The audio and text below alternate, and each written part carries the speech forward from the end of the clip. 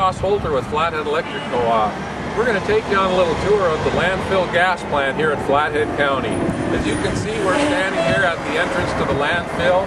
Trucks are coming and going with trash, depositing the trash here, and we're going to take that trash and turn it into energy to power our homes right here in the Flathead Valley.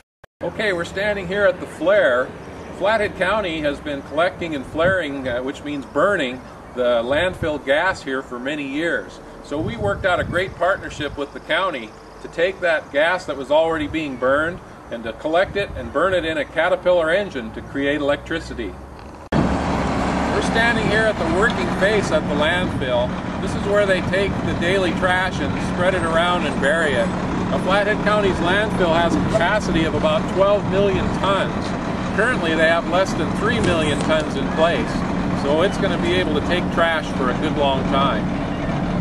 Now these putrescibles, like this banana peel, are what make really good trash at these landfills. They dissolve into a lot of landfill gas, so I'm going to go ahead and do my part right now. Hopefully that'll generate 30 or 40 watts. Okay, behind me is one of the wells up here in the landfill. There were 15 wells already in place. We needed more in order to get more gas for our plant, so we put 26 more wells in, so there's 41 altogether. Now this well behind me has been extended in anticipation of having more waste deposited around it. These wells were drilled into the trash, and basically the trash gets augered through and extracted, and then that old trash gets reburied at the working face. Then each well is basically perforated pipe and gravel that's installed. All the wells are connected with header pipes, and then we basically vacuum the landfill gas out of the landfill and into our power plant. In 2008, Flathead Electric applied for and received $3.5 million in clean renewable energy bonds, which are known as Krebs bonds. We used that money to hire SCS Energy, which is a worldwide leader in landfill gas plants, and we went together with the county and built this plant. We're standing at what's known as the pressurization skid. This is where all the landfill gas gets vacuumed into this point through this black pipe.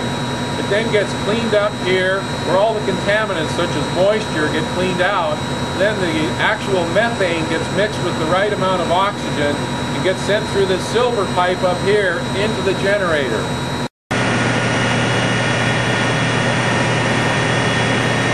Standing in front of the power plant now, and right behind me in black is the radiator, which is critical for cooling the engine.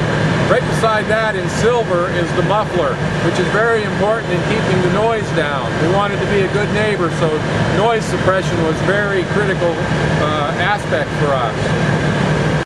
When we fired up this power plant in June of 2009, it was generating about 600 kW, which is what we expected. Now it's up to about 900 kW, and ultimately will reach 1.6 megawatts, which is enough power to energize about 1,600 homes. Well, thanks for coming along on our tour of the landfill gas to energy plant.